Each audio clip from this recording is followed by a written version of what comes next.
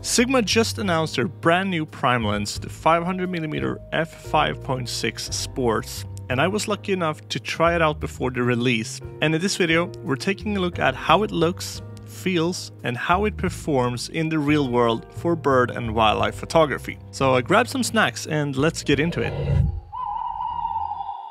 So the lens comes in this white Sigma box that you've probably seen before. It comes with a carrying case with a shoulder strap, so if you're carrying with the lens you can have it in this and the lens is all safe and warm. So when I first opened the box I was so surprised of how small the lens actually is. So the lens feels very compact and well built. So the lens weighs in at around 1,520 grams. The 500mm f4 from Sigma is weighing in around 3,600 I think, which is more than double the weight. For another reference, the Sony 200-600 is weighing in at 2,115 grams. So it's a pretty big difference in weight of all of these lenses. So having the aperture of like 5.6 versus f4 makes a very big difference in weight. So if you take a look on the design of this little thing, as I said, it feels very compact, and I really like that you have an inbuilt Arca Swiss compatible lens foot. I'm not a fan of having to screw things onto the lens, and sometimes it happens that those screws loosen and you drop the lens, and so that is a very big plus in my opinion. So if we take a look at the side of the lens, we see a focus switch at the top. Then we have a focus distance switch. You can go from full to 10 meters to infinity, and 3.2 to 10 meters. This is good when you know that your subject is gonna be like within 3.2 to 10 meters. Then we have the stabilization switch, and if you put this to 1, it will stabilize in all of the different,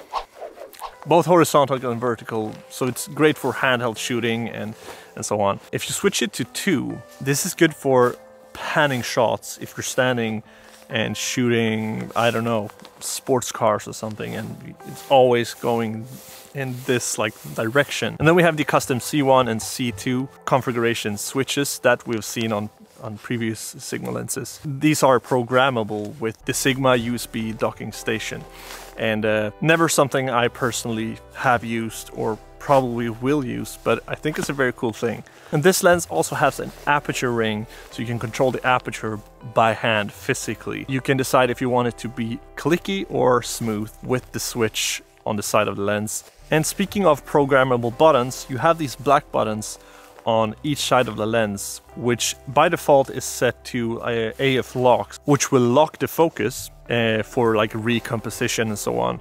But if you're using back button focusing on your camera, this is not like a feature that you need, because just releasing the back button will do the same thing. But you can actually change what these buttons do, which is a very big plus.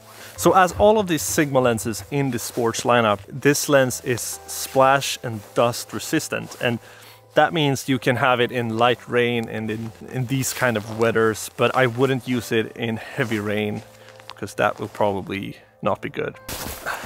So let's talk about the handling of this lens, and this is where I think this lens really shines. So the weight distribution when you're using with the A7 IV is really good. It really feels balanced and still very lightweight, and the focus ring feels great. It has the perfect amount of like resistance. It's very the mellanmjölk, as it's here in Swedish there. It's the perfect balance between just medium. Yeah, it's great. We love mellanmjölk here in Sweden. So again, coming back to the weight, it feels very good in the hand when using it. It's so lightweight, so be able to like doing handheld shots with it is so easy, and it's easier to get stable footage with it because it's not that heavy. You don't have to like with the other 500 f4 and sometimes the 200-600 by Sony as well. Those lenses are more heavy, and it makes it trickier to get like stable footage and so on. So I really like the handling of this lens. One downside, however, is the little gap between the lens foot and the lens. I personally would have wanted it to be a bigger gap because I want to fit my whole hand underneath to be able to carry it, because I always carry the lens in that foot. So that is a downside in my opinion. It's not a deal breaker, but it's a little detail. So what you're all probably wondering, what about the image quality? how does it perform? So the sharpness of this lens is really good, and honestly didn't come as a shock because my experience with Sigma art and sports glasses are really good. I haven't had really any issues with the sharpness on Sigma's latest lenses, so I'm very pleased to see that this lens performs as well. So if we take a look at the details of some of these photos, we have razor sharp results at aperture of 5.6, and so I think like super telephoto lenses like this are designed to perform at the widest aperture, because when you're using 500mm, you're probably shooting something wildlife or sports where you need lots of light. So having a super telephoto lens with a low f-stop that doesn't perform is pretty useless. So I think the sharpness at 5.6 is really great on this lens, and I tried to stop down to f8 and f11 and so on, and the sharpness is really good. So for me to have a lens that performs at the widest aperture is very important. I'm really glad that this lens performs the way it does. So I've been talking about this before, but I've said that prime lenses have this kind of 3D pop to it, and this lens is no different. It's something with how it renders the light. So when you're close to the subject, you can get a pretty blurry background with this lens, and I really like how it looks. The bokeh balls looks great. They give you the prime feeling, and it's obviously not as good as like f4, but that is also why the f4 costs 6,000 euros. And I haven't really seen any chromatic aberration on the photos. So when shooting with a backlit subject, this lens performs really good as well. It looks very pleasing, and I haven't had really any issues with flaring and ghosting and so on. So very good job by Sigma with the glass on this lens. But it kinda should be because of the price. And we're gonna talk about the price a little bit later. So what about the autofocus of this lens? So that is also a very important thing when shooting birds and wildlife. The ice is cracking. I should get out of here. So this lens is equipped with a high-speed HLA motor, which is said to deliver fast and accurate autofocus. This sounds so selling, I know, but Sigma is definitely staying true to their words here. So during the time with this lens, the autofocus has rarely let me down. So I think it has been very quick and accurate for shooting stills. I really have not had any issues with it. So with bird eye autofocus enabled on the camera, you snap away and the photo is sharp. At the bird's eye, then I must say the autofocus is accurate.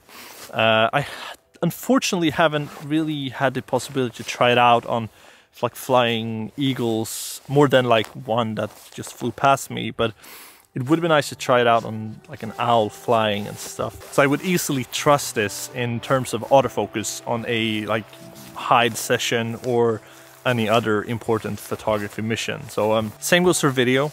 The autofocus has been very smooth and accurate most of the times. There was one situation where I really couldn't get the bird in focus, and I'm pretty sure that this is a camera issue or me behind the camera issue. It was just this kingfisher sitting 20 meters away with a very busy background very close to the bird, and that could be pretty hard sometimes for the camera to pick up. But again, I think it's in the camera and not in the lens.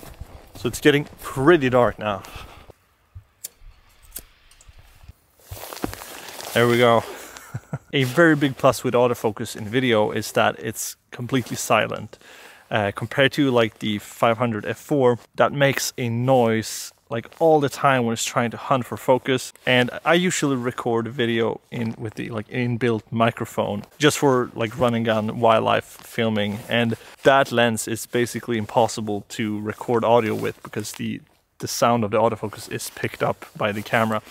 This is not an issue with this lens. I can't hear it in any of the recordings, so I'm really pleased with the autofocus in the video as well. So another very important thing to have in a wildlife and bird photography lens is image stabilization. So at the focal length of 500mm, when you're hand holding a lens, the small shakes you do will be magnified, and you will need some sort of stabilization to be able to get any types of footage, if it's both for video and for stills. Otherwise, you really need to use a very fast shutter speed or a tripod. I think the stabilization of this lens is very good. So it is rated to have a stabilization effect of 5 stops. When hand holding, you can actually use very slow shutter speeds and still get sharp results. So I tried to stress test this a bit. So I tried to take a photo of this running water at 1/10 of a second. I find it pretty impressive, to be honest. This was completely handheld. That's a very, very slow shutter speed for this focal length. So I'm very pleased with the stabilization. And the size of this lens are making it even easier to get stable footage. So if you want the most stable handheld 500mm footage possible, I'd say that this lens will give you just that because of the size and the good stabilization. So I'm very pleased with how that worked out. So what about the price of this compact little lightweight prime 500 lens? So at the time of this recording, I don't know the exact price that this thing is going to be released at, but I know it's going to be somewhere around 3,000 euros. So the price is actually a little bit more than I expected at first, and compared to like the 500 f4, that is 6,000 euros. That's way more expensive and way bigger and larger, blah blah blah. And the 200 to 600 is actually cheaper than this lens. So my final thoughts about this lens: I think the biggest downside is the pricing. I think it makes it a little difficult to try to figure out which like pigeonhole that you're gonna place this lens in as of target customers. So since the Sony 200 to 600, as I use daily, and the Sigma 100 to 50 and 600 has the versatility of a zoom range, they're both cheaper than this lens. Why should I spend more money on this lens compared to a super telephoto zoom? So as much as f5.6 will give you more light, or a little bit more light than f6.3, I wouldn't say it's a reason to sell your f6.3 lens to get this for the amount of light you're getting. Then I'd save up for a f4 lens instead. The Tawny Owl is calling. Nice. However, a valid reason to get this lens is because of the lightweight and compact design you get. So, and this combined with great autofocus, solid image stabilization, and that super sharp 3D prime look makes this a great purchase if you're after the most lightweight and compact like camera setup possible. But if you're more of a run and gun shooter, size and weight isn't as important to you when you're out in the field, or maybe you often use a tripod, maybe a super telephoto zoom lens is better for you. So for a super quick summary, I think it performs very good. It's a great professional level camera lens, but I wouldn't say it's for everybody. The price is, to me, a little bit expensive, but I do think the quality of the lens and the photos you can take with it, if I paid that amount of money and I would get the results that I'm getting with the lens, I wouldn't be disappointed. Then if you're gonna buy it or not, that is up to you. So I guess this is it. We're gonna leave this orange world. It's very orange, I'm sorry for that. I'll see you in the next video. Bye.